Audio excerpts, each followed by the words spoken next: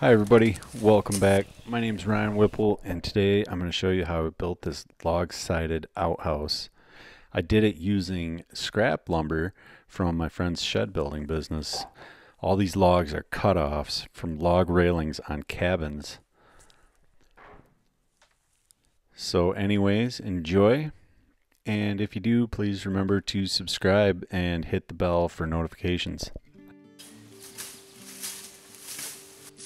So the first thing I had to do was pick a building site. This property we have a lot of jack pine. Some of them are pretty tall and they're breaking and dying, so I was avoiding big trees because I didn't want to cut any down and I didn't want to have them fall. So that was one thing to think of. And of course, trying to dig a hole with this dog can prove challenging itself. Is he helping or is he making it harder?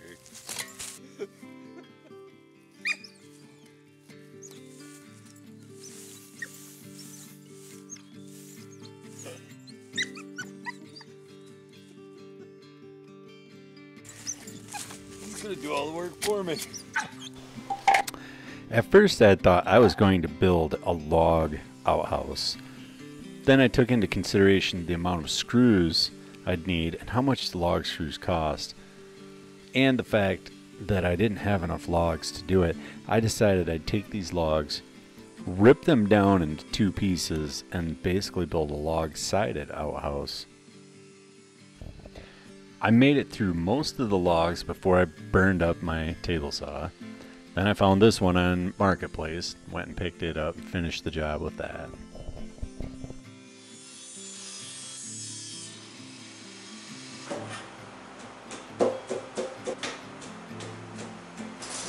Now what I'll do is pick the shortest one, and that goes 26 3/4. So what I'm doing here is I'm going to snap a line and make all the logs the same length. That way they'll all land on a stud, and then I can have a short section and a long section and stagger them up the wall. It'll turn out looking pretty good.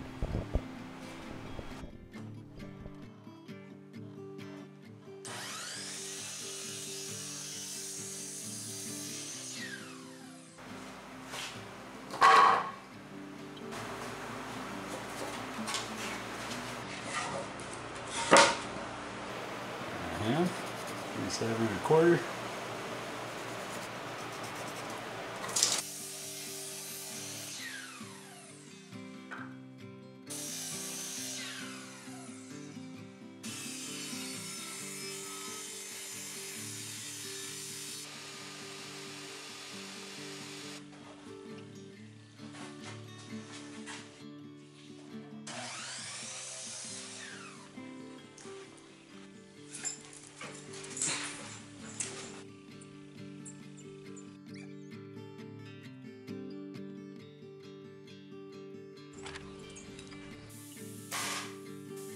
My truck was having some issues with the starter, and my thought was if I could build as much as I could inside the garage, I could haul it in my van and not have to drag as many tools. So basically I'm just framing up the walls, throw them in, having all the logs pre-cut, throw them in, building the door, throw it in, as much as I can possibly do in the garage. And it seemed to work out pretty nice. Here's the front wall.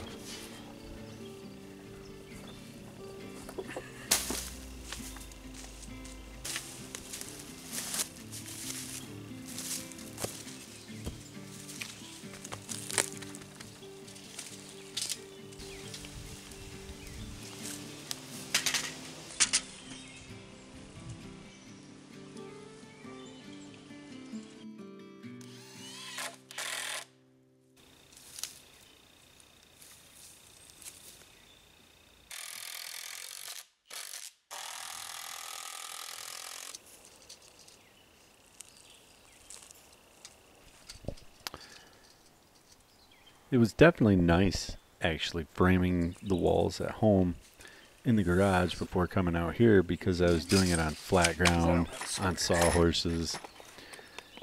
Much easier environment to work in than just out in the woods.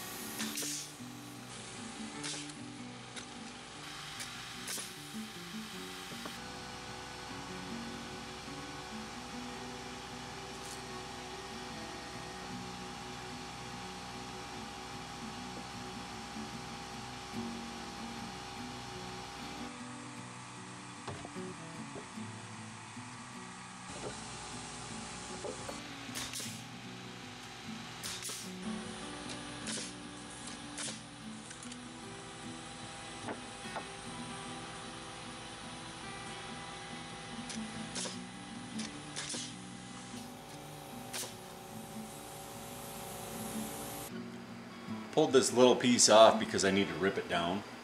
So I need to pull these nails out. And if you've ever tried to pull nails out of a short little block of wood, it can be a pain in the neck. Because you can't get it to stay still, you don't have the lever. Take it, just get it like that. Take another hammer or a hatchet or something and pop some.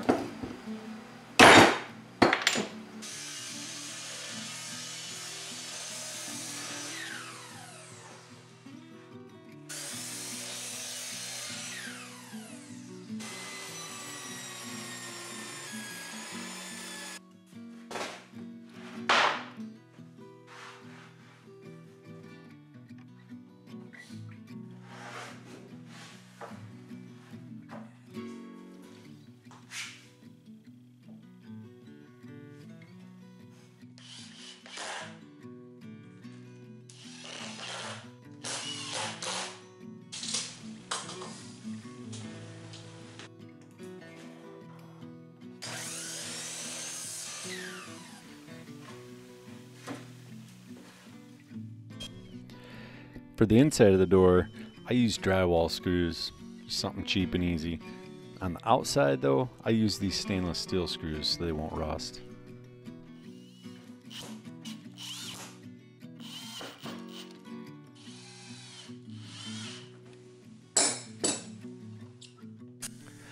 Since the hinges overhang the door trim a little bit, I cut these little triangles out and put those underneath of the hinge to fill in that gap, give the hinge something to screw to and be a little rigid. They look pretty nice too.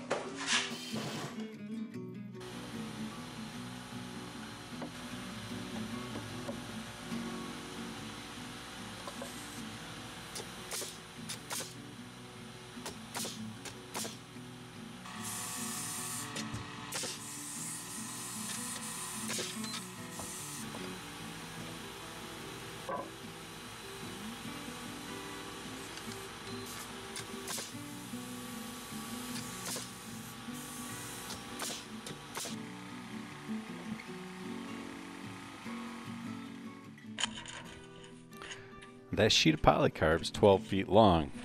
Don't underestimate what you can haul on a Grand Caravan. I did have to bend it though.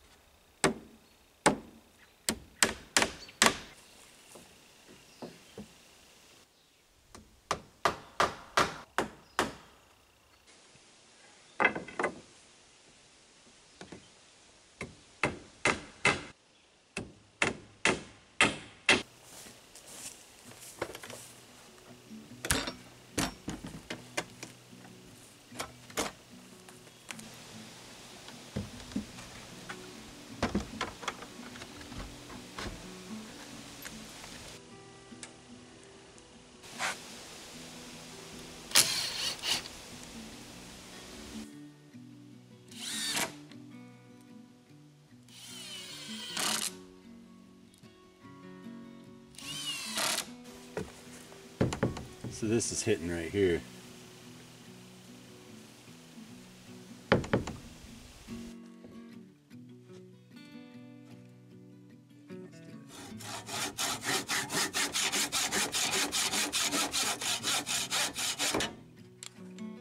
There we go. Fixed.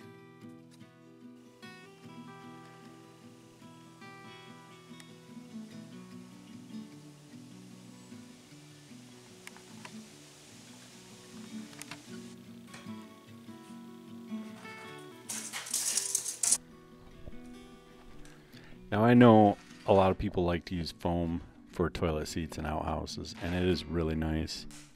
But foam was like $25, and I was being a cheapskate. This seat was $8, so this one.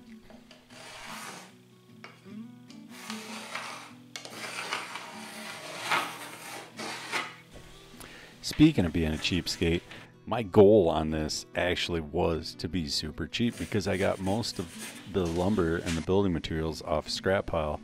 So all in all, I bought 5 2x4s, 1 sheet of polycarb, and 2 4x4s, and a toilet seat. So I probably had, I don't know, $60 into it because the 2x4s I bought were roughs on.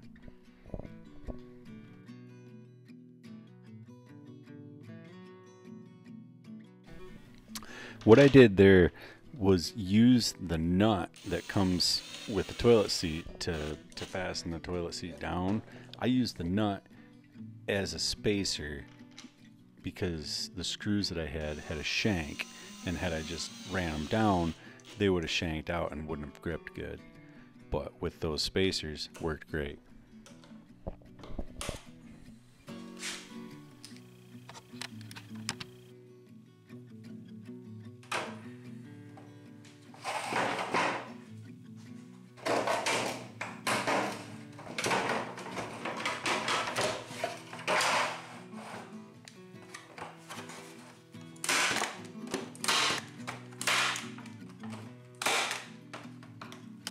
So that is going to help support the front of the seat.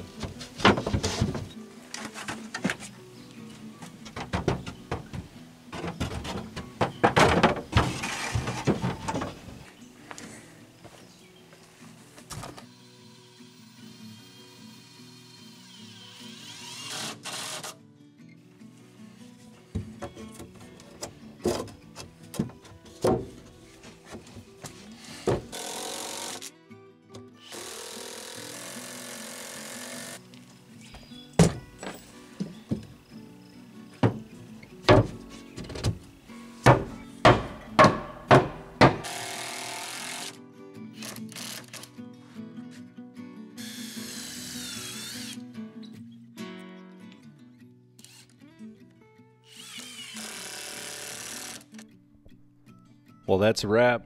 I think it turned out pretty good. It's come a long ways from this scrap pile.